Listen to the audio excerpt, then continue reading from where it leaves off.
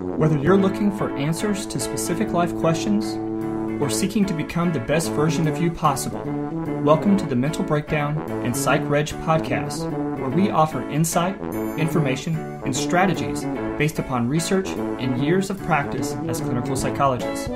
So sit back, have a listen, and get connected with our hosts, Dr. Berney Wilkinson and Dr. Richard Marshall. Welcome back to our second day talking about the Big Five, sometimes called the Sci-Five. Sci-Fi? Sci-Five. PSI. The PSI, yeah. PS. Okay. The Sci-Five. And today... When you said science, yes. SCI, and I thought... Oh, like science fiction. Right. Yes, You sci-fi. PSI. That's a different... That's our other podcast that talks about science fiction, Star Wars.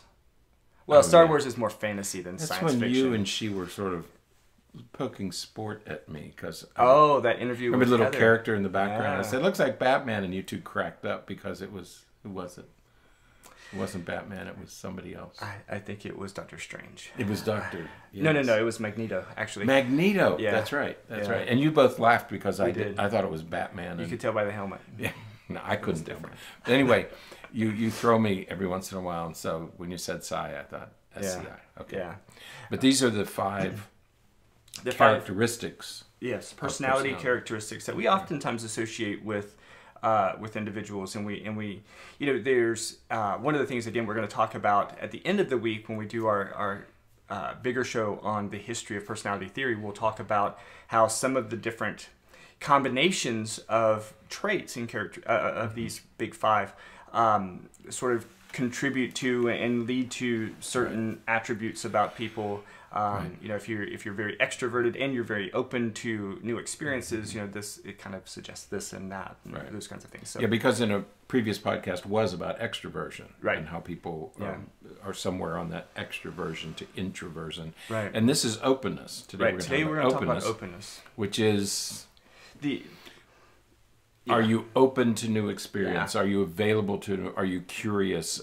We want our partners to be similar to us in these regards, but we also think about it in terms of children, because there are some children who are curious and they're interested and they ask questions, and so they're open to new ideas and they're open to new experiences. Right. And it's easier to see in children than it is in adults. I think. And openness.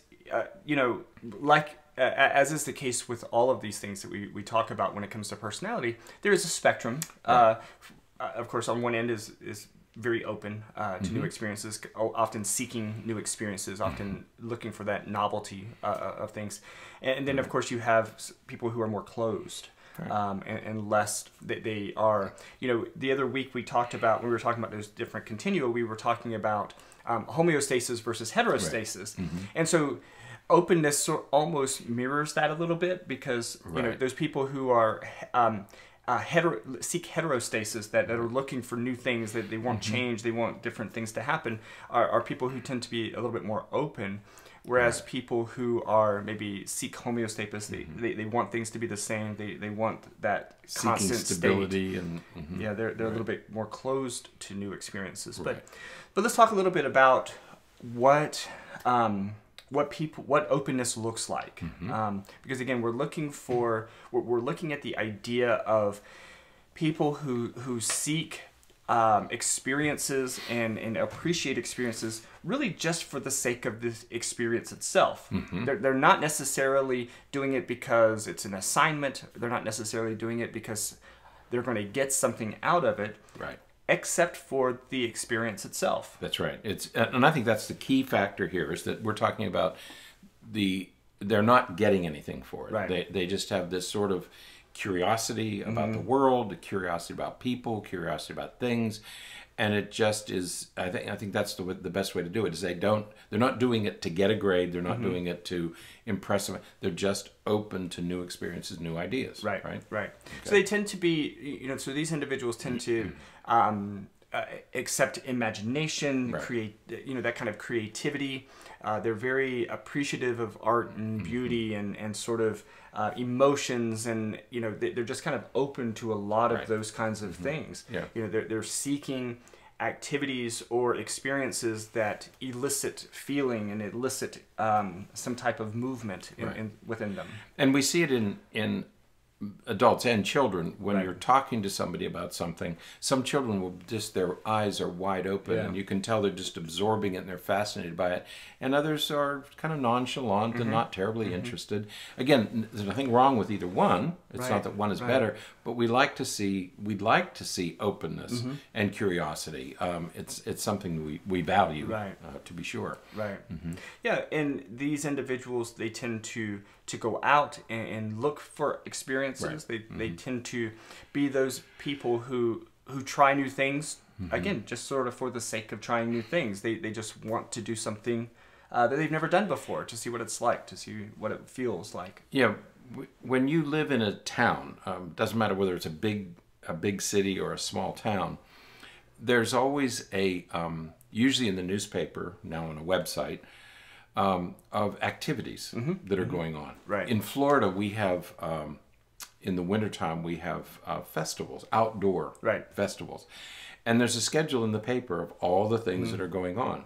And people who are open to new experiences check the paper, find out what's going on, say, okay, on Saturday we're going to do this, and on Sunday we're going to do this.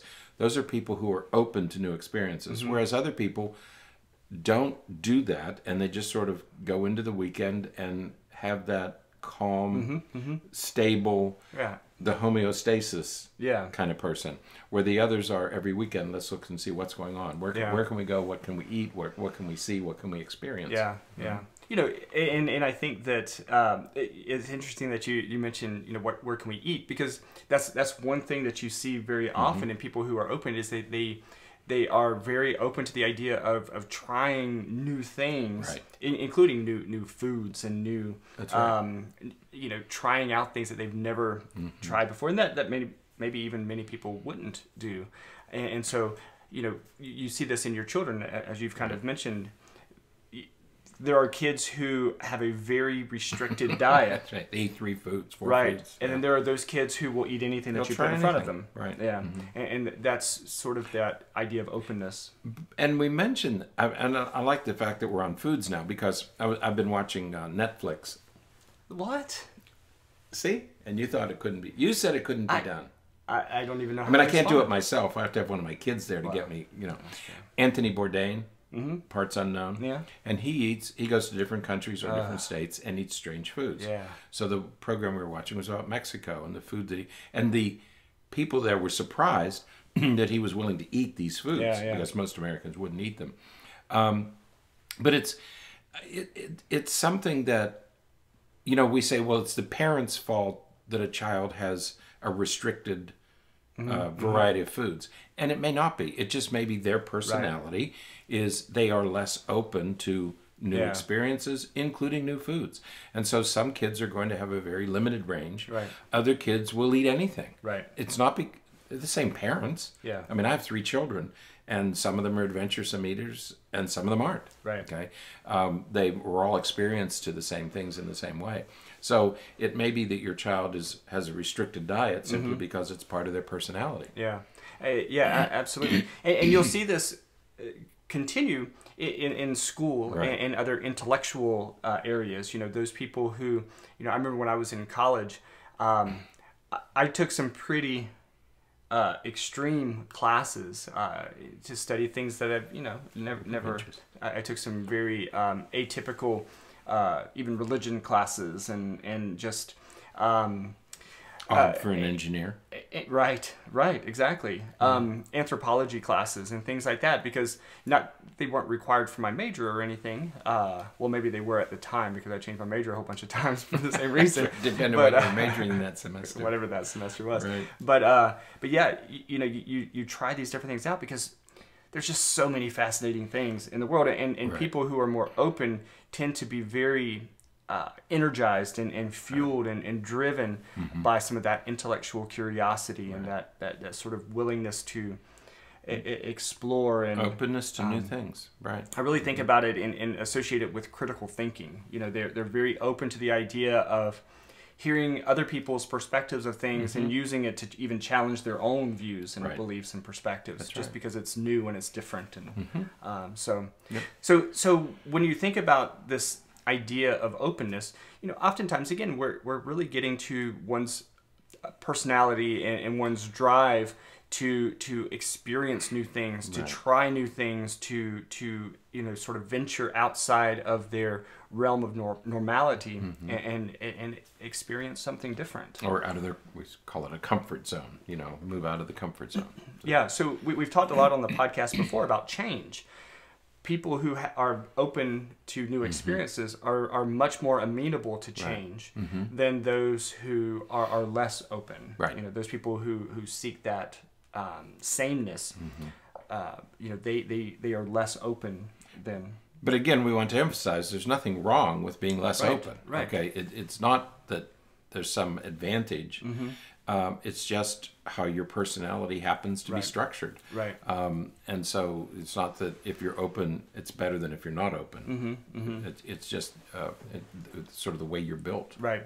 And we do have some forms of psychopathology that demonstrates the extremes of these. OCD, for example, is the extreme end of the closedness, if we want to use that word. But it's also off the continuum. Right. It's in a different. It's not that if you're so closed you have OCD. If you have OCD, you're in another place. Right. Okay. And we'll talk about a characteristic called OC, obsessive compulsive personality disorder. Right. And OCPD, again, it would be characteristics on that far end of the personality trait of openness. Now, the other end, of course, we're going to go back to ADHD again, I think, with the impulsivity and just that sort of gregariousness of getting out there and trying different things and doing things that you've never done before, that constantly seeking novelty, that is a very common trait and characteristic of ADHD. Sometimes we refer to it as the adrenaline junkie, who's always who needs to have that high level of stimulation all the time. Absolutely. Right? And it can get in the way because there are times when you have to slow down once in a while. So. Yeah. So again, but those are sort of those are psychopathological. Right. Back in the day when we used to have the 5 axes on which we made diagnoses, those things would have been axis 1, whereas some of these personality traits and everything would be on axis 2. Right. So it would be, I miss they are the differentiated. axes. I do too. I thought we it grew made up it with very those. easy and Yeah. very... Put things into categories. We like to categorize things. Absolutely. I miss those. Yeah. So, but all right. But that's openness. Openness to new experiences. Openness in one's interest in seeking new things and seeking new experiences. So that's the second of the 5. Second of 5. Of the big 5 that we're going to talk about. So, but we will be back tomorrow to talk about the next one, which will be conscientiousness. Right. Oh, So, one of yes. Were you going to say one of your favorite? Conscientious. Are you conscientious? I'm so glad we're going to talk about this. We're finally going to talk about this. Right. So, but we'll be back and we'll talk about that next time. But until then, stay happy, stay healthy, and forget to be afraid.